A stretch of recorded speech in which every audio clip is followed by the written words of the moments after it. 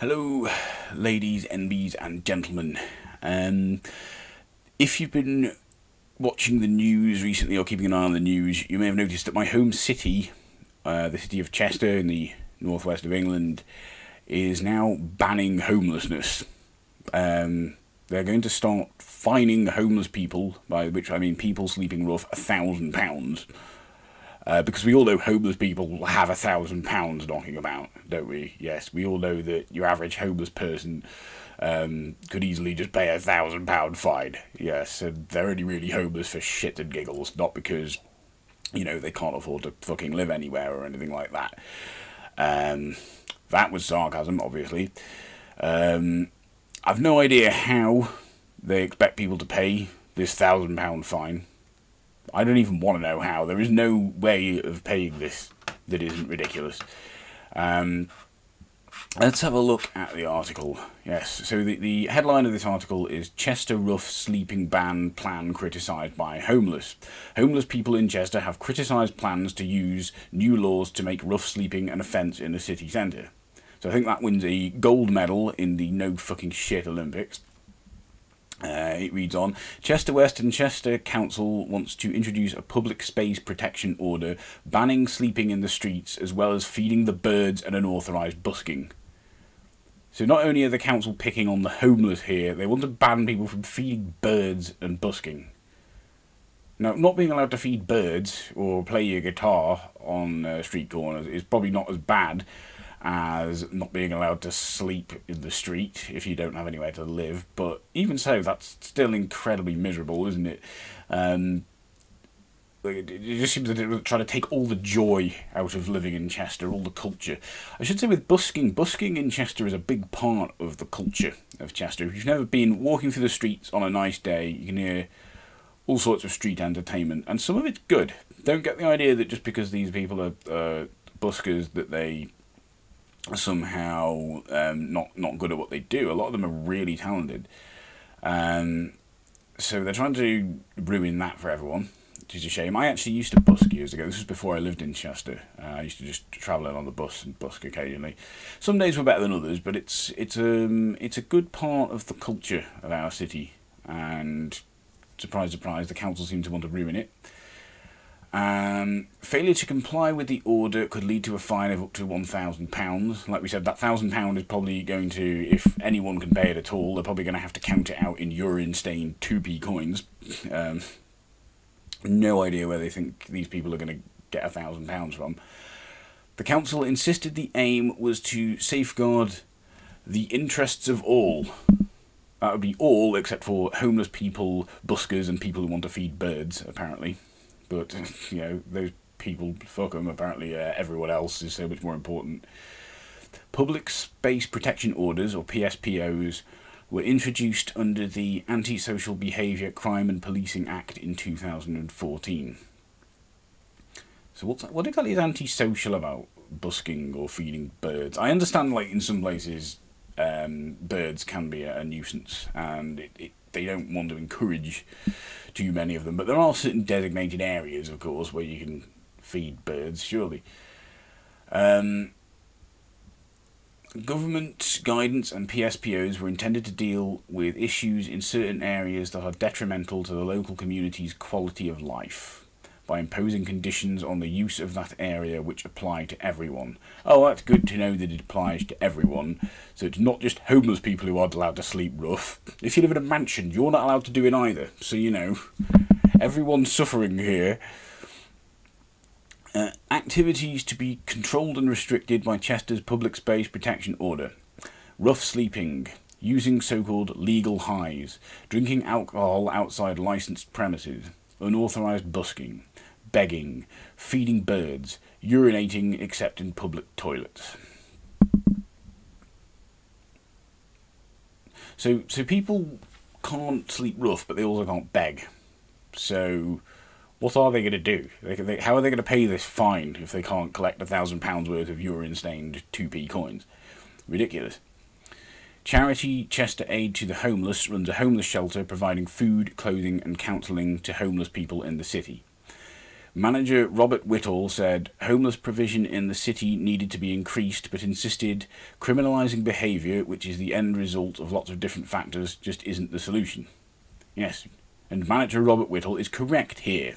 Yes. Maybe stating the bleeding obvious, but nonetheless, apparently that needs stating because the council are a bunch of complete dickheads. Shelter user Andy has been sleeping rough in Chester city centre for the last 4 years. He said the new rules were outrageous. Again, stating the obvious, but correct and apparently needed. They're trying to say sleeping in the city centre is an act of antisocial behaviour. It's not. It's an act of poverty. Yes, again, stating the obvious, but apparently the obvious needs to be stated here. Yes, people aren't just sleeping rough for shits and giggles. They are just sleeping rough to piss off all the people walking around.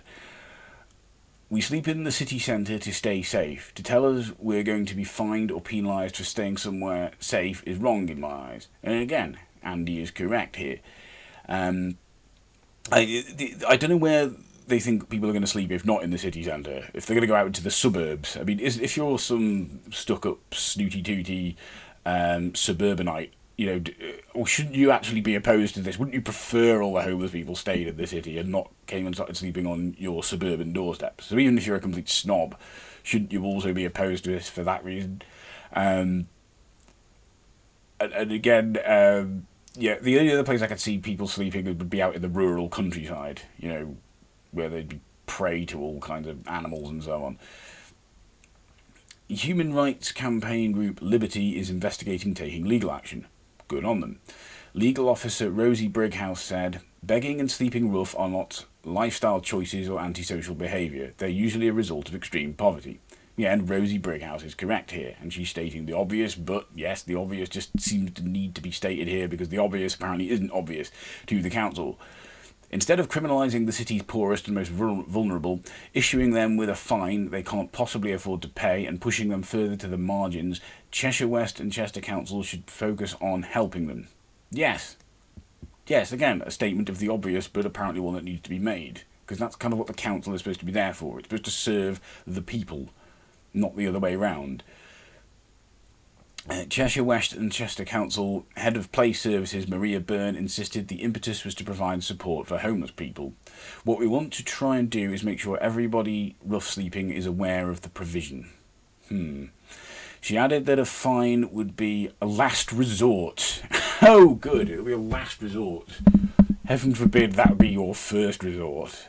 It's not any kind of worthwhile resort. No one can pay this. It doesn't matter what you do. Apart from the horrible idea of taking money from people who don't have any money in the first place, it's also been practical. Where do you think these people are going to get £1,000 from?